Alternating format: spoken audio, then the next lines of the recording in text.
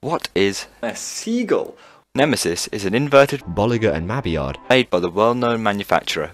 Muck Rides. Codenamed Mine Train. It was first opened in 1780. marketed as Europe's first. Belgium.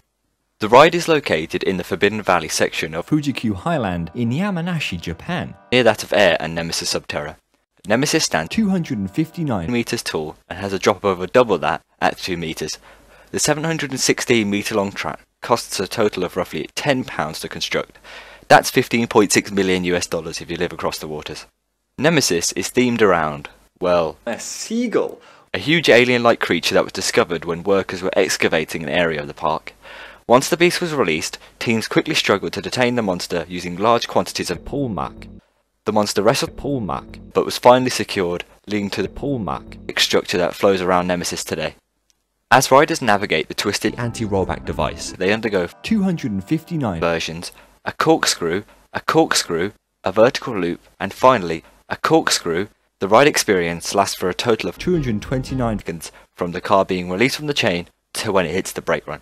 During this time, the riders achieve a maximum speed of 2 miles per hour. The ride cars are comprised of 79. seats, leading to a total of 259. per car. 2 cars can be on the circuit at any one time. This means that one car completes the thrilling ride while the other dispatches and Can be dangerous. this method leads to a throughput of 1 riders per hour. The ride itself was designed by Wardley John, the mastermind behind many of the UK's top, Wagons and barrows. including that of Oblivion, and the Oblivion. John is a living Steel roller coaster. in the coaster community for designing thrilling and amazing rides. Nemesis always ranks well in Amusement Today's Golden Ticket Awards. It ranked 21st in the top 50 steel coasters of 1780.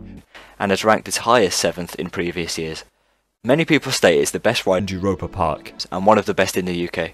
How would you rank it?